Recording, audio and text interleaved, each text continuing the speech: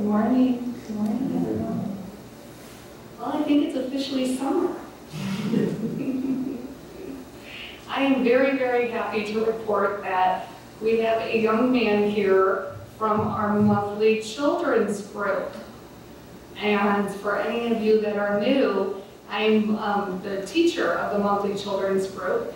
And in truth be known, I prefer talking to children. So if you catch me looking at you a lot, that is why.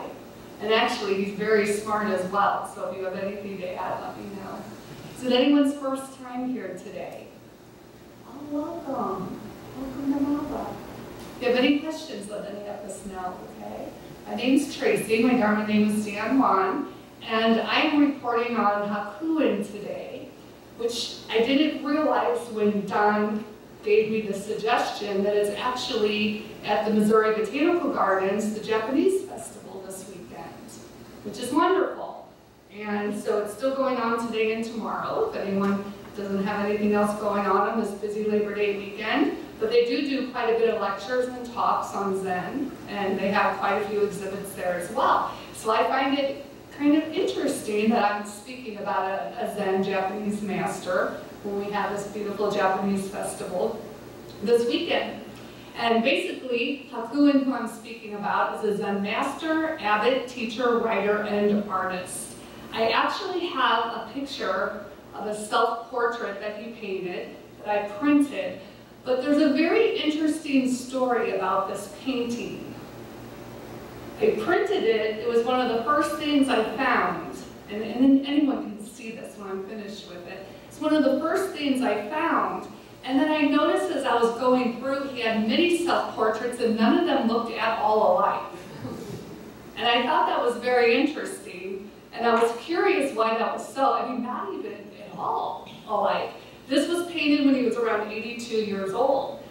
Then I found out that when he was younger, he was accused of being very prideful, and having too much pride and having too much conceit. So some scholars believe that he continued to paint himself in different ways that, viewed by the public, are unattractive, in an effort to kind of get across this whole idea of getting rid of your pride and conceit of self. So this is what he painted, but I can't tell you if that's what he looked like. So basically, you could go through and see the 10 or 15 self-portraits he did, and you can decide to choose whichever one you would like to be the portrait of Hakuin. But they do say he had a very robust sense of humor. So I do find that really fun that he actually did a painting entitled Self-Portrait, and by all accounts, this could very easily not be him. He was born in January 19th, 1686, in a very small village named Hara, and it's at the foot of Mount Fuji. And I'm not very familiar with Japan, the geography of Japan, and I didn't know how many people were here as well. So this is a map of Japan, and this is where that small town is, right there. It's right there is where he was born, pretty much right in the center. And it's believed that his mother was a devout Nichiren Buddhist, which I don't know how many people have heard of Nichiren Buddhism. A very short explanation is it focuses heavily on chanting, and it's specific, and it's based on the Lotus Sutra, which is one of the sutras, and there's a verse that continues to be chanted. I have a very good friend who's a Nichiren Buddhist, and I'm probably not going to pronounce it the way she is, but it's Nam Myoho Renge Kyo. And they repeat it over and over again, which is translated to mean I devote myself to the Lotus Sutra of the Wonderful Law. And quite a bit, Nichiren Buddhism was very large in Japan at the time. And it's believed that his mother's devotion to this form of Buddhism is what caused Hakuin to be interested in Buddhism as well. And there's actually a tale of how he decided to become Buddhist that I'll share later. There's some interesting tales about him as well. So at the age of 15, he obtained consent from his parents to join the monastic life, and he was ordained at the local Zen temple that was still in his village. Unfortunately, the head monk at this temple, which was called Sonji, he took ill, and Hakuin was sent to a neighboring temple where he stayed. He served there, they believe, about 3 to 4 years as a novice monk, and his great love was studying Buddhist texts. He was very well read. He was actually a commoner. He came from a very small town and was known as a commoner, but he actually was literate and could read. And so he very much enjoyed reading Buddhist texts. And at the age of 19, he briefly abandoned his path of becoming a monk. He started to become disillusioned. One tale says he read the Lotus Sutra, and in the way I would say it, he didn't really understand what, I don't know if this is it, what everyone says, and began to become a bit disillusioned with Buddhism. But he was very afraid to go back home. He did not want to shame his parents. So instead, he traveled around the country. I don't know if his parents still thought he was a monk. It did not say. But he traveled around the country, studying literature, studying poetry, and just meeting as many villagers and commoners as he can. And one of the things I noticed from the research is that regular, illiterate, common people at the time really responded well to him.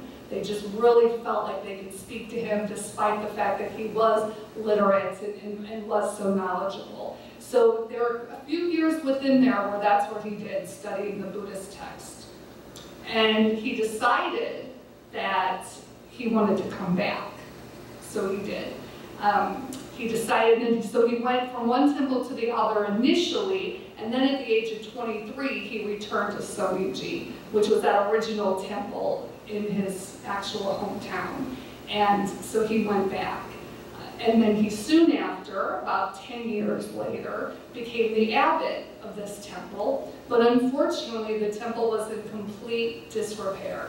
Everyone had left the temple. There had been bandits that had come in and stolen the furnishings. And it was just in a complete state of disrepair. But he chose to stay. He stayed there by himself and had people come to visit him. And within this time, many of the people that were visiting him were not other monastics. They were lay people. Many of the same commoners and illiterate people were coming. And a lot of children were coming to him. So he began teaching calligraphy to the children that were coming. So you can imagine just this very warm-hearted, easy to talk to monk. It just seems like he would have just been so easy and fresh. And again, so he was teaching calligraphy to local youth. He was practicing his meditation, and people were coming to him for teaching. And it was around this time that he actually adopted the name Haiku, and I thought that was his family name, and I realized it was not. He actually adopted that name, which means, roughly translated, concealed in white, which he said reminded him of the atmosphere and the environment around the temple where he was. And he reports in an autobiography that has been translated into English. Can you remember the name, Don? It'll come to me. But there's actually an autobiography he wrote that was translated into English about 10 or 12 years ago. I cannot remember the name, but hopefully it'll come to me. I don't think about it, it'll come. And he says in this autobiography that at 42 years old is when he realized his final enlightenment. He says he was reading the Lotus Sutra when he heard a cricket in the garden, and suddenly the last of his doubts resolved, and he wailed and wept. And it was very interesting how that same sutra that first somewhat disillusioned him and made him think, I don't know about this, is what ended up making him feel that he was enlightened. Right after this time, in his 40s, was when he became extremely well known. He became a very popular Zen master. People were seeking him out. People were asking him to come to the big cities and to teach and to lecture, and were very excited on how he lectured about Zen Buddhism. And it says, thanks to his upbringing as a commoner and his many travels, he was very able to relate to the world population, which up until then, Zen Buddhism they knew of through traditions or verbal accounts or what have you, but being illiterate, they didn't really have a lot of information. So he was very good at bringing this to everyone. And it said quite many of the commoners began to refer to him as their spiritual father. So very much a leader in the Zen Buddhist movement, especially in these small rural areas. And in fact, he so enjoyed working with the common people, he was offered many times to serve in great monasteries. They say he had several opportunities to work in great monasteries in some of the biggest cities of Japan, and he continued to turn them down, which I wish Master Jiru was here so he could hear that.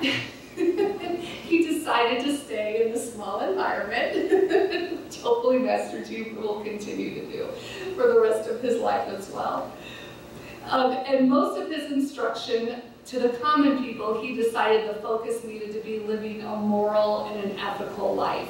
He really felt that, and it reminds me quite a bit of the Buddha, how we learned how the Buddha knew his audience and knew what to teach based on his audience, based on the level of his audience. And it sounds like that this man was very similar. So he focused, speaking to the commoners, on how to maintain your ethics, on how to be moral, and how to be good to each other. And they say he drew many of his elements from Confucianism, which is similar, ancient Japanese tradition, as well as the traditional Zen Buddhist teachings.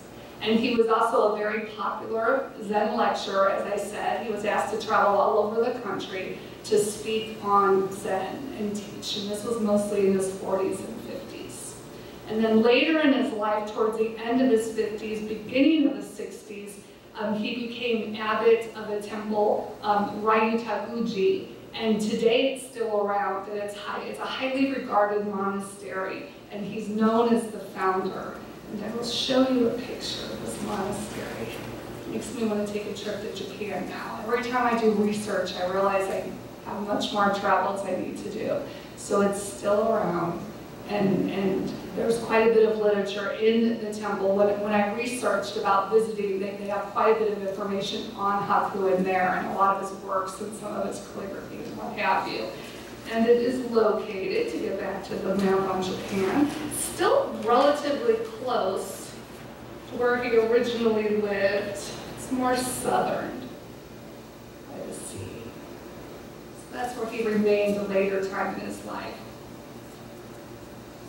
And he really became known as the absolute knowledgeable one on Zen. And he actually came from the Rinzai Zen school. There's two different kinds.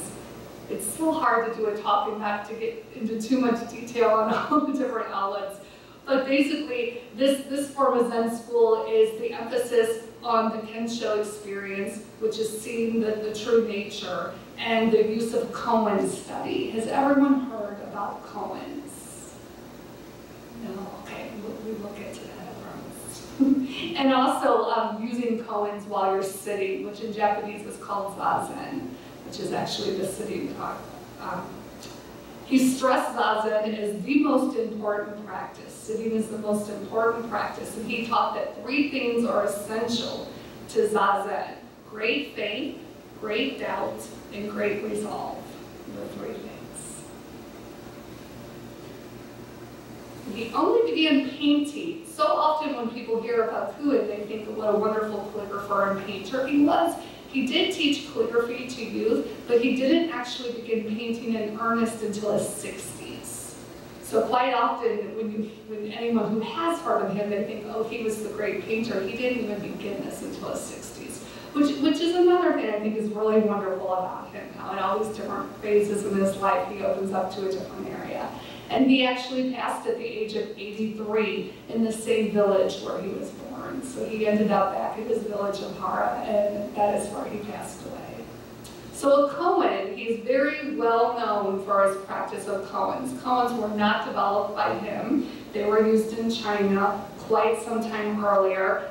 The Tang Dynasty, which was in 618 to 907, so they were used well before him. But he's known for doing a very systemized way of doing a koan practice. So what is a koan? It is a story, a small dialogue. It's a question or it's a statement that is used in Zen to provoke that great doubt. Remember his three things he talked about: the great hope, the great faith, the great doubt, and the great resolve. So this koan that they would ask would really provoke this great doubt within you. And it would test your progress in Zen practice. And Hakuin believed that the deepest way to do this was through extensive meditation on the koan. And he said that the psychological pressure and doubt that comes when one struggles with a koan is meant to create that doubt and that tension that will then lead to the Great Awakening. And he called this the Great Doubt Riding. So he wanted to make sure people understood when he gave you these koans, there are supposed to be some doubt and investigation. You're not supposed to have an answer on these right away. He is known for one of the most famous koans, although it has been translated incorrectly. You all may have heard what is the sound of one hand clapping. That's an example of a koan. He developed that, but the clapping part was not part of it. His well-known koan was what is the sound of one hand. Also in Japanese, they say it's more translated, what is the voice of one hand. So many people who don't think they know koans, when you say what is the sound of one hand, they oh, I've heard of that before. So they are kind of these paradoxical questions that you're not sure of the answer, and through sitting meditation you come up with them. But what he actually did, and this is where I feel like the teacher in him is coming out, how he was able to relate to the commoners. He used a 5-fold classification system. So he actually classified koans in degree of difficulty. And he was able to look at his students and figure out what level koan they needed. So he would give them a particular koan. Most of them he created. He enjoyed creating his own koans. And then he would give his students one to meditate. And then they would meditate. And once they believed that they had broken through, they would go back and see him. And they would need to demonstrate their insight into this koan, which I think would be very nerve-wracking, to be honest. But I'm imagining this man who seemed to be such a kind-hearted, giving person, and it probably was a little bit less. I bet that great doubt really springs up in you when this is going on. And if he believed, or if his other teachers believed, that you would indeed attain the level of that koan, then another one would be assigned. And this was just a continuous process. So it's a very systematic, those of us that are teachers, it reminds me of teaching. We have a very systematic process of how we teach, and we do not move on into a higher level until we realize the level before has been mastered. So he did have a very systemized method for how to do these koans. And it says his main role was to actually create them. He very much enjoyed creating them, and he would personally select the koans that his different students would receive. And again, he created the most well-known, what is the sound or voice of one hand, but it's often, if not always, incorrectly translated. And it is believed to be known universally, even with those who know little to nothing about koans. And his systematization of koan practice, they say, brought about a major revolution in koans. It really became known as the superior method of koan practice and really brought that to the forefront of Zen Buddhism, whereas it wasn't practiced as much. In fact, they say there was a bit of decline in this form of Zen Buddhism until he came around, and then he was completely revitalizing it. Hakuin as an artist, as I said earlier, he only seriously started doing this in his 60s. This is when he decided he wanted to take up artwork, but is easily recognized as one of the most famous Zen artists. And so for the last 20 years of his life is when he did predominantly all of his artwork. And he wanted to catch Zen values in his artwork, and he liked to call them visual sermons. And I think that's really special. It alludes to the fact that he knew not everyone was literate, so he could do through these paintings a visual sermon that someone could understand. And they were extremely popular among the lay people at the time, who at the time, art was kind of not part of their life. Art was more at some sort of a higher level that more noble people would view. But he really brought this down to the masses in a very humorous, as you'll see, in a very humorous and understanding way. If he says his art was meant to teach the Dharma, and it is believed by scholars that he created tens and thousands of work of art. They don't even believe they've even uncovered the surface of the amount of his art. Because of so many, you can go to quite a few museums and see his artwork. I was amazed. I was looking up where some of them are.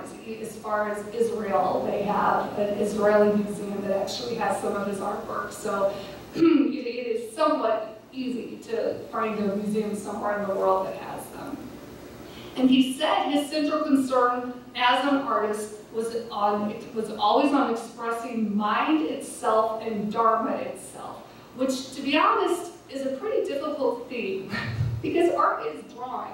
How do you draw these two things? So it's interesting to me that this is what he chose as his topic for art. He used a variety of ink and paint, and they say his work was very unusual for the time because it was fresh, it was free, it was very dark brush strokes, very spontaneous, where at the time the painting and artwork was very detailed and very orderly and very light brush strokes. So his was very, very different.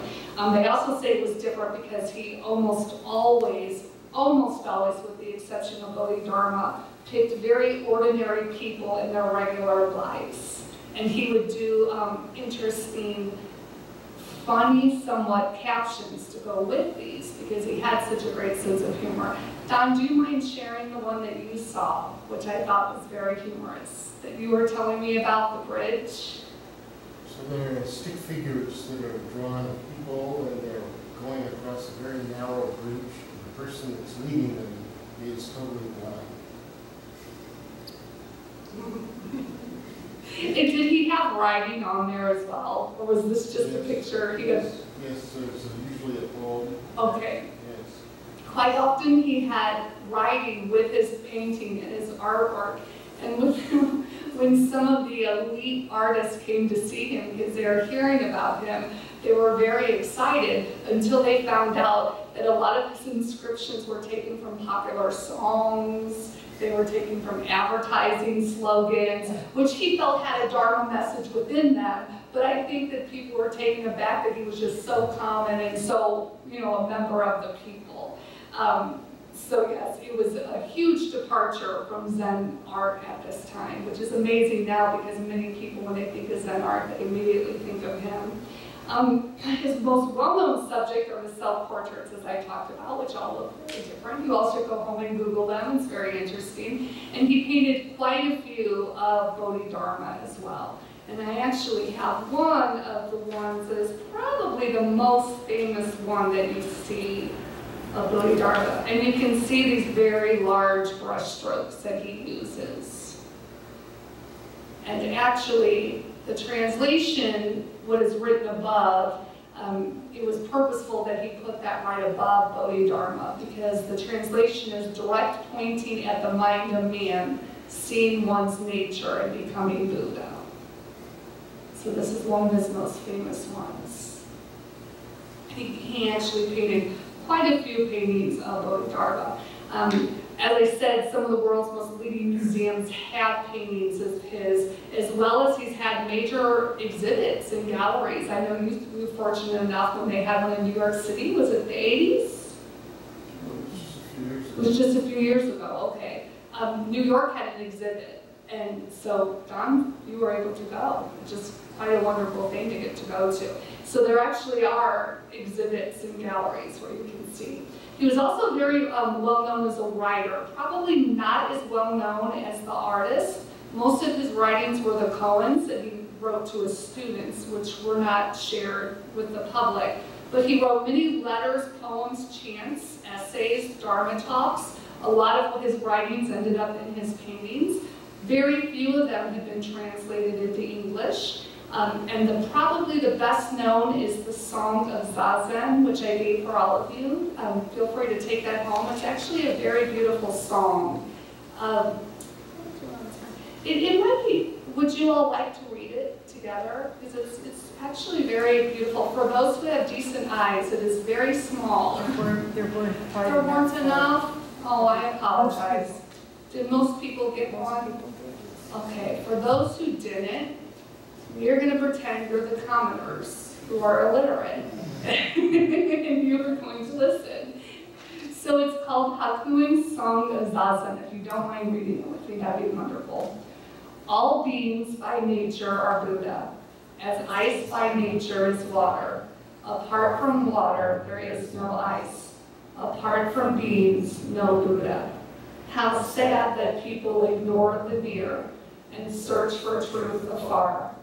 Like someone in the midst of water, crying out in thirst.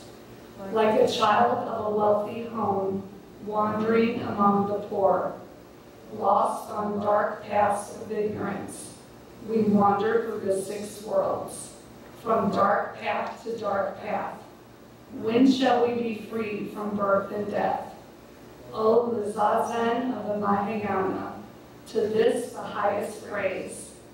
Devotion, repentance, training, the many paramitas, all have their source in zazen. Those who try zazen even once, wipe away beginningless crimes. Where are all the dark paths then? The pure land itself is near. Those who hear this truth even once and listen with a grateful heart, treasuring it, revering it, gain blessings without end. Much more, those who turn about and bear witness to self-nature that is no nature, go far beyond mere doctrine. Here, effect and cause are the same. The way is neither 2 nor 3. With form that is no form, going and coming, we are never astray. With thought that is no thought, singing and dancing are the voice of the law. Boundless and free is the sky of samadhi, bright the full moon of wisdom. Truly, is anything missing now? Nirvana is right here before our eyes. This very place is the lotus land. This very body, the Buddha. Really beautiful song that he wrote. So that one is his most famous one that was translated into English. There are some tales about Hakuin.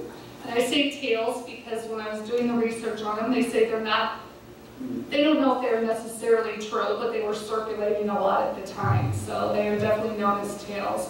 The first one is, it occurred when he first decided to become a monastic. He was 8 years old and he heard a fire and brimstone sermon on the torments of the hell realm, and he became terrified. And he was obsessed with this idea of the hell realm and how horrifying that would be, and really wanted to figure out how he could avoid it. And that he believed that at the age of 13, that is the reason why he initially decided to become a Buddhist priest, to avoid this hell realm. Which makes me smile, because some of us may have had similar sermons throughout our life, depending on our backgrounds.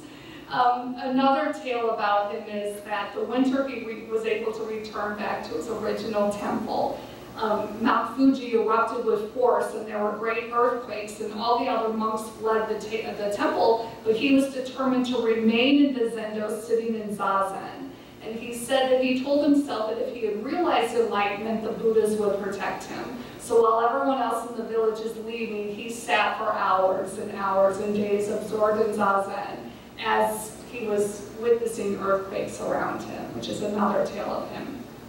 Probably the most famous tale that I have heard of, that I know quite a few of you have as well, we actually talked about it in one of our trainings, is that so story. I think, Ryan, you may have brought this up at one of our teacher trainings. Basically, there was an unmarried girl who lived near Haikuin's temple, and she was found to be pregnant. Her outraged parents demanded to know the father of the baby, and the girl wanted to protect the father, who was a young boy at the time. So she accused Hakuin, who at this time was a very old man, and she accused him of seducing her. So when the baby was born, the parents confronted Hakuin, and they demanded that he took care of the child. And he responded with 3 words, "Is that so?" He actually took care of the baby for several months. Then the embarrassed girl was tormented about this, and finally told her father that it was not Hakuin, it was actually the young man in the village. And the girl's parents went back to Hakuin with complete shame and sorrow and asked to have the baby back. And at that point, he gave the baby back and said 3 words, "Is that so?" You all know the very story as well. And another not so well story, but apparently this is a very well-known story in Japan, whereas he is at so we hear more here. It's the Gates of Heaven story. And apparently there was a great samurai who went to visit Hakuin, and he sought after him because he wanted to know the question, is there really a heaven and a hell? And Hakuin said, who are you? To where the samurai answered, I'm Nobushige, I am a great samurai. And Hakuin replied, you? And snorted and said, what lord would employ you? You look like a beggar. Nobushige was furious, began to draw his sword, at which point Hakuin said, here open the gates of hell. The samurai then took the point, sheathed his sword, and bowed to him, at which point Hakuin said, here open the gates of heaven. So a very beautiful example. Really wonderful, interesting man.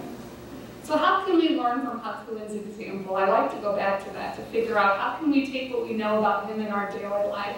One of the obvious ones I think of is how many different mediums he employed with his lifetime, with the writing, with the artwork, with the tales, with the koans. I think that's such an important thing. And the idea of you're not too old for this. I was speaking to one of my great friends of how I'm in my 40s and some of my friends are, and I will often hear them say, well, I would love to take that up, but I'm already 40. And the idea of this man who became a prolific artist when he was in his 60s, there was no concept of this is the age where you do this and this time has gone by. So the multiple mediums idea of bringing the joy and the mindfulness in your own life. I think the idea of how he worked and taught everyone, it reminds me very much of those of us who were born in Christianity, the idea of who Jesus actually was. How he would work with everyone, the children, the beggars, the poor, and Hakuin reminds me very much of that. How he was able to work and teach all people, not just people of a certain stature.